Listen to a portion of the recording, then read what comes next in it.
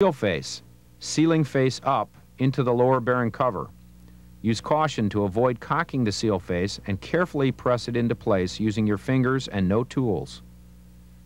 Place the rotating seal element over the shaft and secure it with the circlip.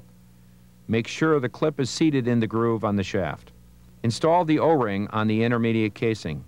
The O-ring may be lightly lubricated with mineral oil or petroleum jelly. Carefully put the casing in place and push it down with hand pressure. Tap the casing down uniformly using a non-metallic hammer face. Install the large O-ring over the outer surface of the intermediate casing to provide a seal with the lower pump housing. Install the lower seal face ring in the intermediate casing with the sealing face exposed, pushing gently by hand until it is seated. Place the rotary cartridge over the shaft.